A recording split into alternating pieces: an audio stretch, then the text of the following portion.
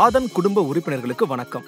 உங்கள் நல்லாசையோடு ஆதன் குழுமம் அடுத்த கட்ட பாய்ச்சலுக்கு தயாராகிவிட்டது. அறிமுகப்படுத்துகிறோம் ஆதன் ஆண்ட்ராய்டு மற்றும் iOS செயலி.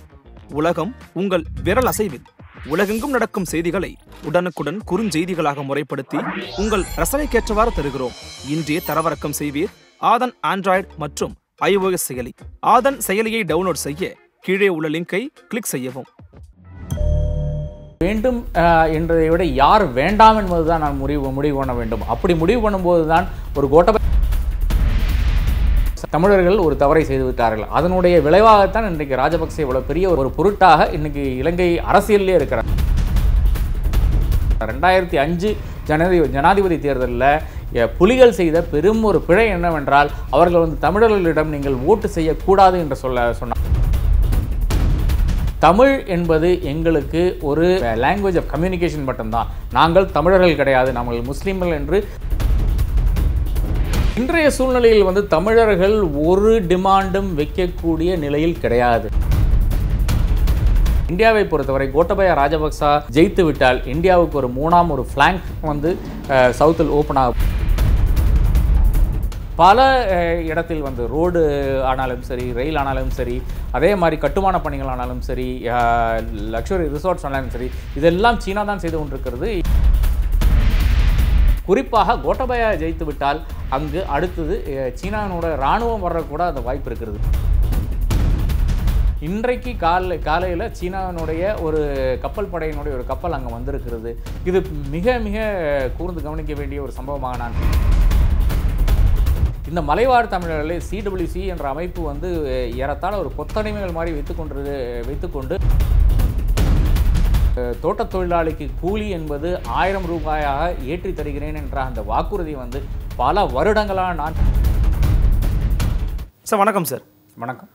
இப்போது இலங்கையில் அதிபருக்கான தேர்தல் நடைபெற இருக்குது. நாளைக்கு நடக்க போகுது. கிட்டத்தட்ட ஒரு மிக முக்கியமான பலத்த பாதுகாப்போடு நடக்க இருக்கு. இப்போ இந்த தேர்தலில் மிக முக்கியமான 2 பேர் இருக்காங்க. இருமுனை போட்டின்னு சொல்லலாம். ஒன்று மஹிந்த ராஜபக்சருடைய சகோதரர் திரு கோத்தபய ராஜபக்சே, இன்னொரு சஜித் பிரேமதாசா. இந்த இருவருக்கான போட்டியாக மட்டும்தான் பார்க்குறீங்க அந்த தேர்தலை? நிச்சயமாக இருவருக்கான போட்டியாகத்தான் இருக்கிறது. ஏனென்றால் இலங்கையில் இதுவரையான காலகட்டத்தில் 2 பிரதான கட்சிகள் தான் இருந்தது. அரசியல் கட்சிகள்னு பார்த்தீங்கன்னா ஒன்று சுதந்திர கட்சி, இன்னொன்று தேசிய கட்சி, Sri Lanka freedom party, United national party. இது 2 தான் மிகப்பெரிய கட்சிகளாக இருந்தது. இலங்கையில் சிங்களர் மத்தியில் இவங்க 2 பேருக்கு தான் செல்வாக்கு இருந்தது. JVP என்ற ஒரு கட்சியும் இருக்கிறது. ஆனால் அவர்களுக்கு அந்த அளவுக்கு செல்வாக்கு இல்லாதனால அவர்கள் எப்பவும் பின்தங்கி தான் இருப்பாங்க. இருந்தாலும் பாராளுமன்றத்தில் ஒரு 10 மெம்பர்ஸ் 15 மெம்பர்ஸ் அதுக்கு அருகாமையில் அவர்கள் வைத்து கொண்டிருந்தார்கள். ஏன்னால் ப்ரொபோர்ஷனல் ரெப்ரசன்டேஷன் அங்கே எவ்வளோ வாக்குகள் வருதோ அதன் அடிப்படையில் உங்களுக்கு MPs கிடைக்கிறதுக்கான அந்த வழி இருக்குது. அதுதான் ஸ்ரீலங்காவினுடைய ஒரு எலக்ட்ரல் இதுன்னு பார்த்தீங்கன்னா just first past the post மட்டும் கிடையாது. அங்கே ஒரு எத்தனை வாக்குகள் உங்கள் கட்சிக்கு வருதோ அது அனுசரணமாய் உங்களுக்கு MPஸும் கிடைக்கும் என்ற ஒரு நிலை இருக்கிறது. அப்படி பார்க்கும்போது இந்த SLFP இருந்து தான் இதுவரையான காலகட்டத்தில் SLFP UNP தான் ஜனாதிபதி தேர்தலில் போட்டியிடக்கூடிய அந்த கட்சிகளாக, அந்த கண்டஸ்டிங் பார்ட்டிஸாக எப்பவுமே இருப்பார்கள். அவர்கள் தான் முன்தங்கி தான் இருப்பார்கள். இந்த முறை ஒரு சின்ன வித்தியாசம் என்னவென்றால் இந்த SLFP என்பது ஒரு பரிணாமத்துக்கு பிறகு SLPP-ஆக மாறி இருக்கிறது. அதாவது SLFP அப்படியே தான் இருக்கிறது. அதனுடைய ஜனாதிபதி சிறிசேனாவாக இருக்கிறார். ஸ்ரீலங்காவுடைய ஜனாதிபதியாக இப்போ இருக்கிறார், தலைவராக இருக்கிறார், கட்சியினுடைய தலைவராக இருக்கிறார். அவர் இந்த SLPP-க்கு, அதாவது கோட்டபய ராஜபக்சவனுடைய கட்சிக்கு, மஹிந்த ராஜபக்ச உருவாக்கின அந்த கட்சிக்கு ஸ்ரீலங்கா பொதுஜன பார்ட்டி அந்த கட்சிக்கு அவர்கள் சப்போர்ட் செய்கிறார்கள். அது ஒருமித்த கருத்து கிடையாது கட்சிக்குள்ளால். சந்திரிகா போன்றவர்கள் முன்னாள் அதிபர் சந்திரிகா போன்றவர்கள் இதற்கு எதிர்ப்பு தெரிவிச்சிருக்கிறார்கள். இருந்தாலும் SLFP முதல் முறையாக ஸ்ரீலங்கனுடைய இண்டிபெண்டன்ஸுக்கு முடிந்து முதல் முறையாக இந்த களம் காணவில்லை. UNP-யிலிருந்து பல காலம் தாழ்த்தின பிறகு, பல மாதங்களுக்கு பிறகு ரணில் விக்ரமசிங்கே UNP-யோட தலைவர், இன்றைக்கு பிரதமராக இருக்கின்றவர், அவர் ஒரு கேண்டிடேட்டை ஒத்துக்கொள்கிறார். அவர் பேர் தான் சஜித் பிரேமதாசா. முன்னாள் அதிபருடைய மகன் அவர் பிரேமதாசா. ரொம்ப கொடூரமாக கொல்லப்பட்டார் தமிழ் புலிகளினால் கொழும்புவிலேயே. ஸோ 2 பேருக்கும் அந்த பாரம்பரியம் இருக்கிறது. கோத்தபய ராஜபக்சவை பொறுத்தவரை அவர் வந்து ஒரு ஆர்மியில் ஒரு மேஜராக இருந்தார், அதன் பிறகு லெஃப்டினன்ட் கர்னலாக இருந்தார், அதன் பிறகு வந்து டிஃபென்ஸ் செக்ரட்டரியாக இருந்தார். இந்த போர் நடந்த அந்த காலத்தில் வந்து அவர் வந்து டிஃபென்ஸ் செக்ரட்டரியாக இருந்தார். அங்கே தான் பல பிரச்சனைகள் வருகிறது. அவர் வந்து நேரடியாக கமாண்ட் லெவல் இருக்கின்ற டிவ் லெவல் இருக்கின்ற அதிகாரிகளுக்கு நேரடியாக அவர் வந்து ஆர்டர்ஸ் கொடுக்கிறதும் அதன் மூலம் பல ஹியூமன் ரைட்ஸ் வயலேஷன் நடந்ததாக கூறுகிறார்கள். குறிப்பாக ஒயிட் ஃப்ளாக் கேஸ் என்று கூறுவார்களே, நடேசனும் புலித்தேவனும் வந்து சரணடைவதற்காக அந்த வெள்ளை கொடியை ஆட்டிக்கொண்டு 5A டிவ் கமாண்டர்னுடைய அந்த ஏரியாவுக்குள்ளே கடந்து செல்கிறார்கள். அங்கே அவர்கள் எல்லாம் சுட்டு பொசுக்கப்படுகிறார்கள். இதற்கான கமாண்டு வந்து இந்த கோட்டபயா ராஜபக்ச தான் கொடுத்தார் என்று ஒரு முறை ஆர்மியினுடைய தளபதியாக இருந்த ஃபீல்ட் மார்ஷல் சரத் பொன்சேகா அதற்கான ஒரு விளக்கத்தை ஒரு முறை கொடுத்திருந்தார். ஐலண்ட் பத்திரிகைகளுக்கே அந்த பேட்டியை கொடுத்திருந்தார். அதன் பிறகு வந்து அதை வந்து வாபஸ் வாங்கினார். அது வாபஸ் வாங்கி கூட அவர் வந்து ஜெயிலில் போக வேண்டிய கட்டாயம் வந்துருச்சு. அதே மாதிரி பல நபர்களை வந்து காணாமல் போனார். அந்த வார்னுடைய டைம்லும் சரி, அது தொடர்ந்து நடந்த 2014 வரையான அந்த காலகட்டத்தில் 2009 வார் முடியுது. அதன் பிறகு 2014 வரை ராஜபக்சனுடைய ஆட்சி நீடிக்கிறது. அந்த காலையில் வந்து இந்த ஒயிட் வேன் டிசப்பியரன்ஸ்னு வெள்ளை ஒரு வேன் வரும், அதில் வந்து உங்களை கடத்தி கொண்டு சென்று பல விதமான துன்புறுத்தலுக்கு பிறகு கொண்டு விடுவார்கள், இல்லை என்றால் உங்களை வந்து எங்கேயாச்சும் டம்ப் பண்ணிடுவாங்க. இந்த மாதிரியான தப்பித்த ஒரே ஒரு நபர் தான் இருக்கிறார். அவர் ஒரு ஆஸ்திரேலியன் சிட்டிசன். அது வந்து ஆஸ்திரேலியன் ஹை கமிஷனர் அந்த அளவுக்கு ப்ரெஷர் செலுத்தினால் மட்டும்தான் அவர் தப்பித்து வருகிறார். பாக்கி இருக்கின்ற அத்தனை ஒயிட் வேன் கேஸ்களையும் வந்து கடைசியாக அவர்கள் எல்லாம் கொல்லப்பட்ட ஒரு சம்பவம் தான் நாம் பார்த்து கொண்டு வந்தோம். இதெல்லாம் கோட்டபயா ராஜபக்சவுக்கு எதிராக இருக்கின்ற சான்றுகளாக, குற்றங்களாக, இல்லை என்றால் அலிகேஷன்ஸாக நீண்டு கொண்டே இருக்கிறது. சஜித் பிரேமதாசாவுக்கு இப்படி ஒரு பெரிய ஹிஸ்ட்ரி கிடையாது. இருந்தாலும் அவர் வந்து பெரிதாக ஒன்றும் செய்யவில்லை. இந்த யூஎன்பியில் இப்போ இருக்கின்ற அந்த அமைச்சரவையில் வந்து அமைச்சராக இருக்கிறார், அர்பன் டெவலப்மெண்ட் அமைச்சராக இருக்கிறார், வீட்டு வசதிக்கான அமைச்சராக இருக்கிறார். அப்படி இருந்தும் கூட பெரிதாக ஒன்றும் செய்யவில்லை. இவர் ஒரு அன்டெஸ்டட் குவான்டிட்டி அப்படிங்கிற ஒரு கருத்து தான் இவர் மேலே இருக்குது. சஜித் பிரேமதாசா வந்து எல்லாரையும் உள்வாங்கிய, இல்லை என்றால் அனைத்து நபர்களையும் கூட்டி செல்ல வேண்டிய ஒரு நாடாகத்தான் இலங்கை இருக்க வேண்டும். அதாவது தமிழர்களானாலும் சரி, முஸ்லீமானாலும் சரி, சிங்களரானாலும் சரி, எல்லாரையும் அரவணைத்து செல்லக்கூடிய ஒரு மேனிஃபெஸ்டோ தான் அவர் வெளியிட்டிருக்கிறார். இருந்தாலும் கூட அதுலேயும் கூட தமிழர்களுக்கான ஒரு பெரிய ஒரு சலுகைகளோ அரசியல் தீர்வினை நோக்கி செல்வோம் என்ற ஒரு வாக்குறுதியோ ஒன்றுமே கிடையாது தான் சஜித்தினுடைய அந்த மேனிஃபெஸ்டோவாக இருக்கிறது. இவருடைய மேனிஃபெஸ்டோ மிக தெளிவாக ஏப்ரலில் வந்து இலங்கையில் வந்து இந்த தொடர் குண்டுவெடிப்பு சம்பவம் நிகழ்கிறது. அங்கത്തെ லோக்கல் முஸ்லீம்கள் செய்த ஒரு சில்மிஷமாக இருக்கிறது. 250க்கு மேற்பட்ட நபர்கள் வந்து அங்கே சாவடிக்கப்படுகிறார்கள். அதன் பிறகு ஒரு வார காலத்திலேயே வந்து கோட்டபயா ராஜபக்ச தன்னுடைய கேண்டிடேச்சரை அறிவிக்கிறார். அதிலிருந்து தான் கோட்டபயா ராஜபக்சவுக்கு ஒரு பெரிய ஒரு ஹெட்வே வருது. ஏனென்றால் இவர் இருந்தபோது தான் நாடு ஒரு கண்ட்ரோலில், கட்டுப்பாடில் இருந்தது. எப்படி மோடியை பற்றி இன்றைய இந்தியாவை பற்றி சொல்கிறோமோ, எப்படி இவரை பற்றி எர்டோகானை பற்றி டர்க்கியில் பேசுகிறோமோ, அதே மாதிரி ஒரு நிலைமை தான் புட்டினுடைய ரஷ்யாவை பற்றி பேசுகிறோமோ, அதே மாதிரி ஒரு நிலைமை தான் இன்றைக்கு இலங்கையில் நீடித்து கொண்டிருக்கிறது.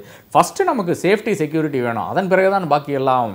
வாழ்வெல்லாம் அதற்கு பின்னால் தானே, வாழ்க்கை என்பது அதற்கு பின்னால் தானே என்ற ஒரு இடத்துக்கு வந்து சிங்களர்கள் போய்விட்டார்கள் என்று பல கருத்து கணிப்புகளும் தெரிவித்துக் கொண்டு வருகிறது.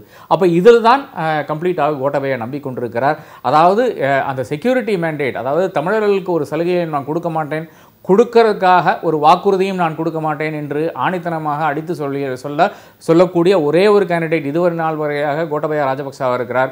அவருக்கு பெரும் செல்வாக்கு இருக்கிறது சிங்களர் மத்தியில். பெரும்பாலான சிங்களர்கள் அவர்களுக்கு ஓட் பண்ணால் நிச்சயமாக அவர் ஜெயிக்கக்கூடிய இடத்துல தான் இருக்கிறது. சஜித்தை பொறுத்தவரை தமிழர்களும் முஸ்லீம்களும் ஒன்றாக ஓட்டு செய்தார்கள்னால் நிச்சயமாக சஜித் நல்ல ஒரு போட்டி கொடுக்கக்கூடிய ஒரு இடத்தில் இருக்கிறார்கள். ஆனால் இன்றைய பிரச்சனை என்னவென்றால், சிவாஜி லிங்கம் என்ற ஒரு கேண்டிடேட் வந்து தமிழர்களுக்கிடையே வந்து ஓட்டு பிளப்பக்கூடிய அந்த ஒரு காரியத்தில் ஈடுபட்டிருக்கிறார். அதே மாதிரி ஹிஸ்புல்லா கிழக்கு மாகாணத்தினுடைய கவர்னராக இருந்தவர், அவர் வந்து களங்காண்கிறார். அதுவும் இந்த ஓட்டு பிரிக்கிறதுக்கான ஒரு யுக்தியாகத்தான் பார்க்க வேண்டியதாக இருக்கிறது. 35 கேண்டிடேட்ஸ் மொத்தமாக இருக்கிறாங்க. அந்த 35 கேண்டிடேட்ஸில் பல கேண்டிடேட்ஸும் வந்து ஓட்டு பிரிக்கிறதுக்காக ஒரு கருவியாகத்தான் இருக்கிறார் என்றதான் ஒரு நிதர்சனமான உண்மையாக இருக்கிறது. இதில் மூணாவது ஒரு கேண்டிடேட் இருக்கிறார், மகேஷ் சேனநாயக்கே என்ற முன்னாள் இராணுவ தளபதி கூட களம் காண்கிறார். அவர் வந்து ஒரு என்ஜிஓ ஃபாரத்தினுடைய ஒரு நபராக இருக்கிறார். அங்கேயும் வந்து ஓட்டு பிரிக்க முடியுமா, சிங்களர்களுடைய ஓட்டு ஓட்டு பிரிக்க முடியுமா என்றதுதான் மகேஷ் சேனநாயனுடைய நோக்கமாக இருக்கிறது. ஏனென்றால் அவர் ஒரு தளபதியாக இருக்கின்ற அந்த சமயத்தில் வந்து பெரிதாக ஒரு பிரச்சனையும் வந்து இலங்கையில் நடக்கவே இல்லை என்றதான் ஒரு நிதர்சனமாக இருக்கிறது. அதே மாதிரி பல ஆர்மியில் இருக்கின்ற பல நபர்களுக்கும் பல நல்ல காரியங்களும் நடந்ததாக கூறுகிறார்கள். இனி நாளை நடக்கின்ற அந்த தேர்தலுக்கு பிறகு அந்த தேர்தல் முடிந்தவுடனே வாக்குகள் என்ன தொடங்கி விடுவார்கள். 50% ப்ளஸ் ஒரு ஓட்டு வேணும் ஜனாதிபதியாருக்கு. ஆனால் அது வந்து முதல் சுற்றிலேயே வருமா என்ற டவுட் வந்து பலருக்கும் இருக்கிறது. சமீப காலத்தில் வந்த ஒரு கருத்து கணிப்பு சொல்கிறது, இல்லை கோட்டபயாவுக்கு அதை விட எவ்வளவோ கிடைத்துவிடும் என்று கூறுகிறார்கள். அப்படி வரவில்லை என்றால் செகண்ட் ப்ரிஃபரன்ஸ் ஓட்ஸ், இது வந்து ஒரே ஒரு நபரை வந்து தேர்ந்தெடுக்கப்படக்கூடிய ஒரு தேர்தலாக இருந்தால் கூட அங்கே இருக்கின்ற அந்த அவங்களுடைய பேலட் பேப்பரில் first preference, second preference, third preference என்று மார்க் பண்ண வேண்டிய ஒரு சூழல் இருக்கிறது. அப்போது ஃபஸ்ட் ப்ரிஃபரன்ஸில் வந்து யாரும் ஜெயிக்காவிட்டால், அதாவது 50% ப்ளஸ் ஒரு ஓட்டு வந்து வராவிட்டால் அந்த ஃபஸ்ட்டு கேண்டிடேட்டையும் செகண்ட் கேண்டிடேட்டையும் நீக்கி நிறுத்திவிட்டு பாக்கி இருக்கின்ற அந்த பேலட்டுகள் இருக்கின்ற செகண்ட் ப்ரிஃபரன்ஸ் ஓட்ஸை வந்து என்ன தொடங்குவார்கள். இப்படி இருந்தால் கூட இந்த ப்ராசஸ் வந்து நவம்பர் 18க்குள்ளால் இது முடிந்துவிடும் என்று நான் கருதுகிறேன். இப்போ இருக்கின்ற சூழ்நிலையில் நிச்சயமாக கோட்டபயா ராஜபக்சா வெற்றி அடையக்கூடிய இந்த சூழ்நிலை தான் இருக்கிறதாகத்தான் நான் காண்கிறேன். ரொம்பவே தெளிவாக வந்து இந்த 2 பேருடைய எக்ஸ்பீரியன்ஸ் என்ன, அப்புறம் இதில் எப்படி அன்டெஸ்டடாக சஜித் இருக்காரு அப்படிங்கிறது ரொம்ப தெளிவாக சொல்லியிருந்தீங்க. இந்த பேஸில் நீங்கள் முக்கியமான ஒரு கருத்தை பதிவு பண்ணியிருந்தீங்க. அதாவது தமிழர்களுக்கு அவங்க கொடுக்கக்கூடிய அந்த பாதுகாப்பு அப்படிங்கிற விஷயத்த சொல்லியிருந்தீங்க. இப்போது ஒட்டுமொத்தமாக 1,67,00,000 பேர் தான் வந்து வாக்களிக்கும் உரிமை பெற்றிருக்கிறாங்க. இதில் தமிழர்களுடைய பங்கு எப்படி இருக்குது, அவங்க யார் மீது தங்களுடைய பார்வை செலுத்துவாங்கன்னு நினைக்கிறீங்க? என்னை பொறுத்தளவில் தமிழர்களுக்கு ஒரு பெரிய சாய்ஸ் கிடையாது.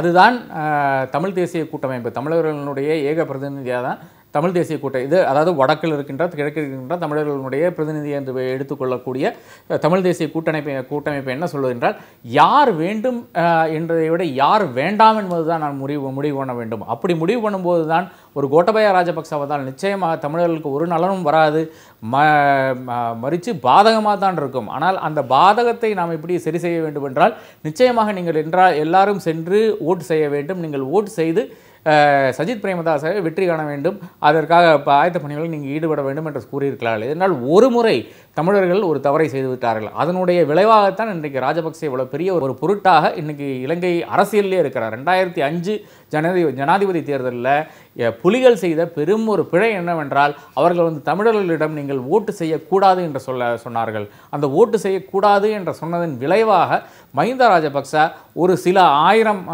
ஓட்டுகள் வித்தியாசத்தில் வந்து ரணில் விக்ரமசிங்கே என்ற யுஎன்பியினுடைய இன்றைய பிரதமரை வந்து தோக்கடிக்கிறார். அது தோக்கடித்தனால தான் இன்றைக்கி ஒரு ராஜபக்ச இருக்கிறார். அவ்வளோ பெரிய ஒரு ஆளுமையாக நம் கண்ணில் தென்படுகிறார். அப்போ தமிழர்கள் அன்று செய்த அந்த தவறை வந்து இன்று செய்யக்கூடாது என்ற ஒரு இடத்திலிருந்து தான் தமிழ் தேசிய கூட்டமைப்பு பேசிக்கொண்டிருக்கிறது. ஆனால் அதற்கு நேர் மாறாகத்தான் ஒரு விக்னேஸ்வரன் இருக்கிறார். விக்னேஸ்வரன் வந்து உங்களுடைய அந்த ஃப்ரீ வில்லுக்கே விட்டுவிடுகிறேன் என்ற ஒரு நிலையிலிருந்து பேசிக்கொண்டிருக்கிறார். அவர் வந்து தமிழ் தேசிய கூட்டமைப்பு விட மிக ஒரு கடுமையான ஒரு ஸ்டேட்டில், ஒரு மிலிட்டன்ட் ஸ்டேட்டில் தான் அவர் இன்று இருந்து கொண்டிருக்கிறார். ஏனென்றால் தமிழ் தேசிய கூட்டமைப்பை விட நீங்கள் ஒரு படி முன்னால் நின்றால் தான் உங்களுக்கு அங்கே ஏதாச்சும் ஒரு ஹோல்டு இருக்கும் என்ற ஒரு ரீதியில் அவர் பேசிக்கொண்டிருக்கிறார். மூணாவதாக டக்ளஸ் தேவானந்தா என்ற ஒரு நபர் இருக்கிறார். அவர் வந்து முன்னாடி வந்து இபிஆர்எல்எஃப்ல எல்லாம் இருந்தவர். இன்றைய காலகட்டத்தில் அவர் வந்து மைந்தா கூட இருக்கிறவர். அவர் வந்து டெல்ஃப் என்ற ஒரு ஐலண்டில் நிச்சயமாக மெஜாரிட்டியோடு ஜெயிக்கக்கூடியவர். ஆனால் பாக்கி இருக்கின்ற ஜஃப்னா பகுதிகளிலும் சரி, பாக்கி இருக்கின்ற கிழக்கு மாகாணத்திலையும் சரி அவருக்கு ஒரு ஹோல்டு கிடையாது. இதே மாதிரி தான் நம்ம வந்து கிழக்கு மாகாணத்தில் வரும்போது ஸ்ரீலங்கா முஸ்லீம் காங்கிரஸ் என்ன செய்யும், அது வரையான இதர கட்சிகள் என்ன செய்யும் என்ற கேள்வியும் இருக்கிறது. அங்கே இருக்கின்ற முஸ்லீம்கள் மிக தெளிவாக ஒன்றை கூறியிருக்கிறார்கள், தமிழ் என்பது எங்களுக்கு ஒரு லாங்குவேஜ் ஆஃப் கம்யூனிகேஷன் மட்டும்தான், நாங்கள் தமிழர்கள் கிடையாது, நாங்கள் முஸ்லீம்கள் என்று ஒரு தனி இனமாகத்தான் அவர்கள் தங்களையே பார்த்து கொண்டிருக்கிறார்கள். பல தடவை நாம் என்ன பார்த்துருக்கோம்னா, அது யார் அதிகாரத்தில் இருந்தாலும், யுஎன்பி அதிகாரத்தில் இருந்தாலும் சரி, மஹிந்தா அதிகாரத்தில் இருந்தாலும் சரி, இல்லை என்றால் மைத்ரிபால அதிகாரத்தில் இருந்தாலும் சரி, யார் அதிகாரத்தில் இருக்கிறார்களோ அவர்களோட தான் எப்போவுமே நீங்கள் வந்து இந்த பைத்துதீன் ஆனாலும் சரி, இல்லை என்றால் ரவ் ஹபீம் ஆனாலும் சரி, இந்த மாதிரியான தலைவர்களை அந்த இடத்தில் மட்டும்தான் பார்க்கக்கூடிய ஒரு சூழல் இருக்கிறது. அப்போ முஸ்லீம்களை பொறுத்தவரை யார் அதிகாரத்தில் இருக்கிறார்களோ அவர்களோட தான் இவர்கள் இருப்பார்கள். இன்றைய சூழ்நிலையில் ரவ் ஹக்கீமும் பத்தியுதீனும் வந்து இவர் சஜித் பிரேமதாசா கூட இருக்கிறார்கள். ஆனால் நாளைக்கு ஒரு அரசாங்கம் அமைக்கப்படும் பட்சத்தில் வந்து ஒருவேளை அங்கே போகக்கூடிய அந்த வாய்ப்பும் இருக்கிறது. இப்போ குறிப்பாக ஏற்கனவே இந்த தமிழ் தேசிய கூட்டமைப்பு வந்து 2015 வந்து இப்போதைய அதிபர் சிறிசேனாவுக்கு வாக்களிச்சிருந்தாங்க, ஆதரவு தெரிவிச்சிருந்தாங்க. அந்த ஆதரவு தெரிவிக்கும் போது பலவிதமான கோரிக்கைகள் முன் வச்சிருந்தாங்க. பௌத்தமயமாக்கலை நிறுத்தணும், தமிழ் கைதிகளை விடுவிக்கணும் அப்படின்னு சொல்லி. ஆனால் அதெல்லாம் அவங்க எதுவுமே ஸ்டெப் எடுக்கலை அப்படின்னு விமர்சன பார்வை இருக்குல்ல. ஆனால் இப்போ திருப்பியும் வந்து சஜித் பிரேமதாஸுக்கு அவங்க ஆதரவு தெரிவிக்க என்ன பலன் கிடைக்க போகுதுன்னு நினைக்கிறீங்க? இன்றைய சூழ்நிலையில் வந்து தமிழர்கள் ஒரு டிமாண்டும் வைக்கக்கூடிய நிலையில் கிடையாது. அவர்கள் செய்ய வேண்டிய ஒரே ஒரு காரியம், எங்களை பொறுத்தவரை கோட்டபயா ராஜபக்சா வந்து ஒரு மோசமானவர், அவரை தமிழ் மக்களுக்கு தீங்கு தான் செய்வார், இதுதான் ஒரு சிங்கிள் அஜெண்டாவாக இருக்கிறது. பாக்கியெல்லாம் வந்து டீட்டெயில்ஸாக இருக்கிறது. மறுபடியும் ஒர்க் பண்ணலாம் என்ற ஒரு இடத்துல இருந்தால் தமிழ் தேசிய கூட்டமைப்பு பேசிக்கொண்டிருக்கிறது. 2015 இருந்த சூழ்நிலை இன்றைக்கு கிடையாது. 2015 எவ்வளவோ சரத்துக்கள் வைக்கக்கூடிய இடத்தில் தான் தமிழ் தேசிய கூட்டமைப்பு இருந்தது. ஆனால் தொடர்ந்து வருகின்ற 4 வருட காலத்தில் வந்து ஒன்றுமே பெரிய அளவில் வந்து ஒரு வெற்றி காண முடியாத ஒரு சூழ்நிலையில், இல்லை என்றால் இன்னும் சொல்ல போனால் மைத்ரிபால சிறிசேனா, ஜனாதிபதியாக இருந்த மைத்ரிபால சிறிசேனாவும் பிரதமராக இருந்த ரணில் விக்ரமசிங்கேயும் அவர்களுக்கிடையே இருந்த அந்த பிரச்சனைகள் காரணமாக ஒரு பலனும் தமிழ் மக்களுக்கு ஒரு பெரிய அளவில் ஒரு பலனும் கிடைக்காமல் போய்விட்டதுக்கு ஒரு பெரும் காரணமாக இருந்தது இவர்களுடைய இந்த பிரச்சனைகள். அதே மாதிரி தான் SLFPயும் UNPயில் இருக்கின்ற பிரச்சனைகள் காரணமாக தமிழ் மக்களுக்கு ஒரு பலனும் கிடைக்கவில்லை. ஆனால் அதை நோக்கி கொண்டிருந்து இல்லை அன்று ஒரு பலனும் கிடைக்கவில்லை, அதனால் இன்றைக்கு வந்து வேற யாராச்சும் சப்போர்ட் பண்ண செய்ய போகிறோம், இல்லை என்றால் ஒரு சிவாஜிலிங்கத்தை வந்து நாம் ஒரு தமிழ் கேண்டிடேட்டாக கூட வைத்து பார்க்க வேண்டிய, ஏன் நாம் பார்க்கக்கூடாது என்றொரு அப்படி ஒரு அபிப்பிராயம் இருந்தால் அது எல்லாம் யாரை துணைக்கும் என்றால் கோட்டபயா ராஜபக்சவை தான் துணைக்கும். இது தமிழ் தேசிய கூட்டமைப்பு உணர்ந்துள்ளது. இப்போது இந்த தேர்தல் வந்து இலங்கைக்கு மட்டும் முக்கியத்துவமாக பார்க்க முடியாது. ஏன்னா இந்தியாவினுடைய அண்டை நாடு வந்து மிக முக்கியமான நாடாக இலங்கையை வந்து இந்தியா பார்க்குது. அப்போ இந்தியாவிற்கும் இலங்கைக்குமான தொடர்பு இதில் ஏதேனும் பாதிப்பு ஏற்பட வாய்ப்பு இருக்கா? இது எப்படி பார்ப்பாங்க இந்தியா? இந்தியாவை பொறுத்தவரை நான் மிக விளக்கிய ஒரு கட்டுரை வந்து ஃப்ரண்ட்லைன் எழுதியிருக்கிறேன். இந்தியாவை பொறுத்தவரை கோட்டபயா ராஜபக்சா ஜெயித்து விட்டால் இந்தியாவுக்கு ஒரு 3ஆம் ஒரு ஃப்ளாங்க் வந்து சவுத்தில் ஓப்பன் ஆக போகிறது. அது எப்படி என்றால், கோட்டபயா ராஜபக்சாவை பொறுத்தவரை அவர்தான் சீனாவனோட ஒரு ஸ்ட்ராட்டஜிக் கோஆப்ரேஷன் எக்ரிமெண்ட், அதாவது ஒரு இராணுவ பாதுகாப்புக்காக ஒரு எக்ரிமெண்ட் கையெழுத்திடுவதற்காக 2014 ஆயத்த பணிகள் எல்லாம் முடிந்துவிட்ட ஒரு சூழ்நிலையில் தான் அவர்கள் வந்து அதிகாரத்தை இழக்கிறார்கள். ஆனால் சீனாவினுடைய இன்னைக்கு இலங்கையில் இருக்கின்ற ஆதிக்கம்னு பார்த்தீங்கன்னா ஒரு பெரிய ஒரு ஐலாண்ட் அவங்க கிரியேட் பண்ணியிருக்காங்க கொழும்புக்கு அருகாமையிலேயே. அதுதான் ஒரு ஃபைனான்சியல் சிட்டியாக உருவாக்க போகிறார்கள். துபாயில் இருக்கின்ற ஒரு ரிடன்டன்சிக்கு, துபாயில் இருக்கின்ற ஒரு அமைப்பை போல ஒரு அமைப்பை இங்கு உருவாக்க போகிறார்கள். இந்த அமைப்பை வைத்துக்கொண்டு தான் அவர்கள் வந்து ஈஸ்டர்ன் ஆப்பிரிக்காவினுடைய கம்ப்ளீட் சர்வீசிங் செய்ய போகிறதாக பேசப்படுகிறது. அதே மாதிரி ஹம்பன் தோட்டத்தில் வந்து ஒரு பெரிய ஒரு போர்ட்டை வந்து அவர்கள் வந்து எடுத்திருக்கிறார்கள். 99 வருட லீஸுக்கு எடுத்திருக்கிறார்கள். 15,000 ஏக்கரை வந்து அதை ஒட்டிய பிரதேசத்தில் வந்து அவங்க வந்து ஒரு SEZ-ஆக, ஸ்பெஷல் எக்கனாமிக் ஜோனாக கிரியேட் செய்துள்ளார்கள். பல இடத்தில் வந்து ரோடு ஆனாலும் சரி, ரயில் ஆனாலும் சரி, அதே மாதிரி கட்டுமான பணிகள் ஆனாலும் சரி, லக்ஸுரி ரிசார்ட்ஸ் ஆனாலும் சரி, இதெல்லாம் சீனா தான் செய்து கொண்டிருக்கிறது இன்னைக்கு இலங்கையில். அப்போ சீனாங்கிறது ஒரு ரியாலிட்டி ஆன ஒரு பட்சத்தில் வந்து இன்று இருக்கின்ற இந்த சூழ்நிலையில் வந்து இந்தியா வந்து யார் அங்கு ஜெயித்தாலும் அவர்கள் வந்து சீனாவுக்கு சாதகமாக நிச்சயமாக இருப்பார்கள் என்றதான் ஒரு நிதர்சனம். குறிப்பாக கோட்டபயா ஜெயித்து விட்டால் அங்கு அடுத்தது சீனாவினோட இராணுவம் வர்றக்கூட அந்த வாய்ப்பு இருக்கிறது. இன்றைய ஒரு எதேச்சையான ஒரு தகவல் என்னவென்றால், இன்றைக்கு காலையில் சீனாவினுடைய ஒரு கப்பல் படையினுடைய ஒரு கப்பல் அங்கே வந்திருக்கிறது. இது மிக மிக கூர்ந்து கவனிக்க வேண்டிய ஒரு சம்பவமாக நான் பார்க்கிறேன். என்றால் நாளைக்கு அதிபர் தேர்தல் நடக்குது, இன்றைக்கி சீனாவினுடைய கப்பல் வருது என்றால் அதனுடைய நோக்கம் என்ன என்ற கேள்வியும் கூடவே எழுகிறது. அப்போ கோட்டபயா ராஜபக்சா வந்தால் நிச்சயமாக இந்தியாவுக்கு அது ஒரு பெரும் பிரச்சனையாக மாறக்கூடிய ஒரு வாய்ப்பு இருக்கிறது. ஆனால் அதே நேரத்தில் சஜித் பிரேமதாசா வந்தால் கூட சீனாவினுடைய அந்த ஆதிக்கத்தை இலங்கையிலிருந்து களைய முடியாது. பல வருடங்களாக அங்கே வந்து ஒரு களப்பணி செய்த ஒரு மிக முக்கிய ஊடகவியலாளராக நீங்கள் இருக்கிறீங்க. உங்கள் பார்வையில் இறுதியாக சொல்லுங்கள், தமிழர்களுக்கு இந்த தேர்தலுக்கு பிறகான ஒரு மீள் கட்டமைப்புக்கான வசதிகள் ஏற்படுத்தி தரப்படுமா? தமிழர்களை பொறுத்தவரை இந்தியா கவர்மெண்ட் எந்த அளவுக்கு அவர்களுக்கு அந்த நெகோசியேஷன்ஸ் நடத்துதோ அதை பொறுத்து இருக்கும் அவருடைய அந்த ஃபியூச்சர் என்று பார்க்கின்ற வகையில். பல தமிழர்களும் வந்து கொஞ்சம் ஏதாச்சும் படிக்க தெரிஞ்ச தமிழர்கள் ஏதாச்சும் ஒரு வழியில் வந்து இலங்கையிலிருந்து போக முடியும் என்றால் நிச்சயமாக அவர்கள் வந்து ஒன்றும் லண்டனுக்கு இல்லை என்றால் ஆஸ்திரேலியாவுக்கு போய்விட்டார்கள். இப்போ இருக்கின்றவர்கள் வந்து எது வந்தாலும் பரவாயில்லை என்ற ஒரு நிலையில் தான் அங்கே இருக்கின்ற இலங்கையில் வசிக்கும் தமிழர்கள் வாழ்ந்து கொண்டிருக்கிறார்கள். அப்படி இருக்கும் பட்சத்தில் கூட நாம் குறிப்பாக நாம் வந்து இதுவரை கவனிக்காத ஒரு செக்ஷன் இருக்கிறது, அதுதான் மலைவாழ் தமிழர்கள். இந்த மலைவாழ் தமிழர்களை சிடபிள்யூசி என்ற அமைப்பு வந்து ஏறத்தாழ ஒரு கொத்தடிமைகள் மாதிரி வைத்துக்கொண்டு அவர்களை ஒரு ஓட்டு வங்கியாக ட்ரீட் செய்து கொண்டிருக்கிறது. அங்கே பல இடத்தில் பள்ளிக்கூடங்கள் கூட கிடையாது, மருத்துவ வசதி கிடையாது. இப்போ இன்றும் பல வருடங்களாக நான் கேட்ட அதே குரல் மறுபடியும் கோட்டபயா ராஜபக்சனாலும் சஜித் பிரேமதாசனாலும் வெளிவந்து கொண்டிருக்கிறது. அதாவது தோட்டத் தொழிலாளிக்கு கூலி என்பது 1000 ரூபாயாக ஏற்றி தருகிறேன் என்ற அந்த வாக்குறுதி வந்து பல வருடங்களாக நான் கேட்டுக்கொண்டிருக்கிறேன். மறுபடியும் அதே வாய்ஸ் தான் இன்றைக்கி வந்து கொண்டிருக்கிறது. அப்போ தோட்டத் தொழிலாளிகளுடைய நலனுக்காக இந்தியா கவர்மெண்ட் ஏதாச்சும் செய்யுமே ஆனால் அது நிச்சயமாக வரவேற்கத்தக்கது. அதே மாதிரி தான் இலங்கை கவர்மெண்ட் ஒன்றும் செய்கிறதாக தெரியவில்லை. தமிழர்களுக்கு பிரத்யேக பலன் ஒன்றும் வராது என்ற ஒரு நிதர்சனம் இருக்கிறது. அதை வந்து இந்தியா புரிந்து கொண்டு தமிழர்களுக்கு இதை இனம் செய்யுமேனால் நிச்சயமாக தமிழர்களுக்கு ஏதாச்சும் ஒரு சின்ன பலன் கிடைக்கும் என்று நான் கருதுகிறேன். ரொம்ப நன்றி சார். பல விதமான கருத்துக்கள் ஷேர் பண்ணிக்கிறதுக்கு ரொம்ப நன்றி. வணக்கம்.